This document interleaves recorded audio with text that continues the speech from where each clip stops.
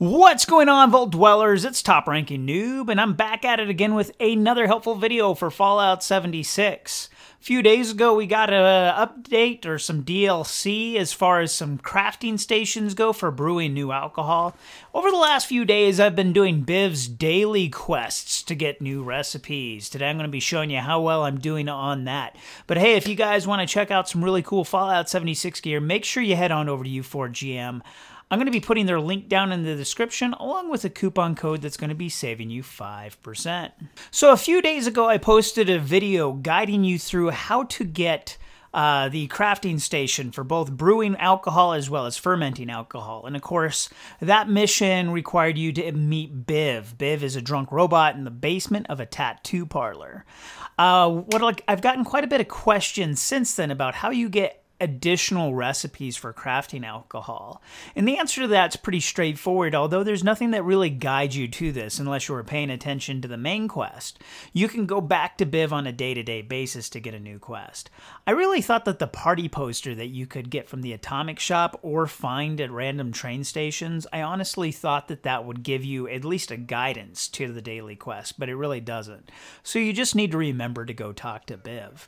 Now, the daily quests seem to be given random recipes. I don't think it's the same for everybody, but of course, let me know down in the chat as you watch this video. If you've gotten different recipes, let us know what recipes you've gotten, as well as what effects they give you, because I'm really interested in all the different recipes that are out there. With that being said, let's go ahead and get started. Also, if you do find this video helpful, make sure you smash that subscribe button, and if you hit that notification bell, you'll be notified every time I have new uploads. Let's take a look at the recipes I've gotten so far. So the daily quest that BIV's going to give you is called the Tipsy Taste Test.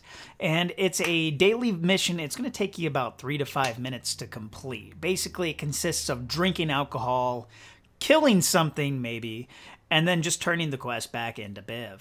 Now, this will take you a lot less time if you already have alcohol made, so my recommendation is to go through your existing recipes and make as much as you can, at least one of each item that you can craft, because you never know what BIV's going to have you drinking that day. It could be beer, wine, spirits. If you have that ready to go, then you don't really have to wait for the fermentation process, and it's that much easier. On the first day that I got the quest, it was telling me to drink fresh whiskey. I honestly thought that it meant unfermentable or unfermented whiskey, because that just seems as fresh as it gets, is unfermented. But I did drink the unfermented whiskey and it didn't do anything. So even though it said fresh, it still meant fermented. Anytime it says fresh, it means just something that you made yourself or you crafted yourself. Once I actually drank the whiskey, it just updated, and all it wanted me to do is land a sneak attack on an enemy. Luckily, in Morgantown, there's a lot of easy enemies to kill, and it didn't have to be a melee attack. Range was fine. So once I drank the whiskey, I killed an enemy. All I had to do is go back and turn it into BIV, and then I got my mission complete along with my recipe of the day. Now, like I said, the recipe of the day seems to be random, so let me know down in the chat which recipes you've gotten so far, or if you are getting the same one.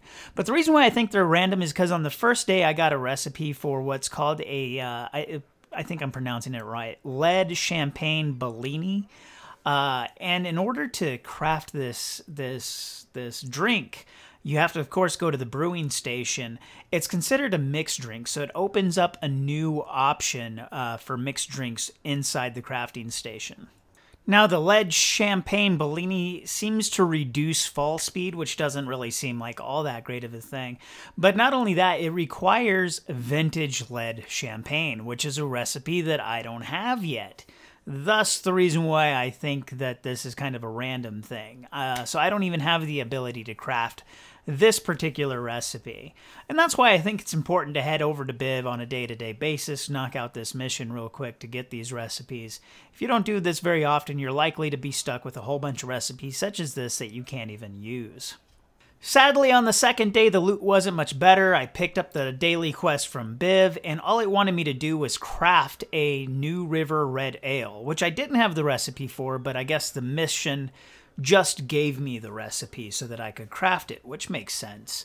But because it gave me the recipe for the mission, when I completed the mission, I was not rewarded with another recipe. So for day 2, I got a beer, which I felt kind of ripped off with.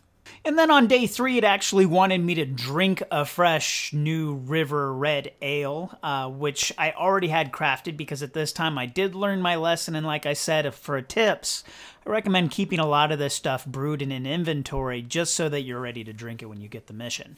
Anyways, all it wanted me to do was drink a beer and then go kill an enemy with a melee attack. Again, here in Morgantown, there's a whole bunch of low-level enemies that you can just walk out, kill real quick, and then go turn the mission into BIV.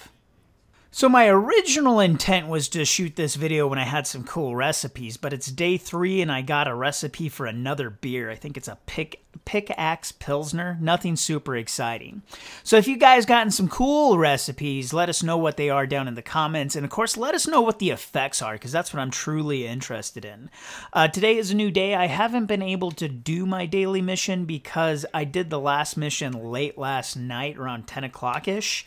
And it doesn't seem to just reset on a specific time of day. It seems to be on that standard 20-hour reset timer that Fallout's been using. Nonetheless, I appreciate you guys watching, and if you found this video helpful, make sure you give it a thumbs up, and we'll see you all next time.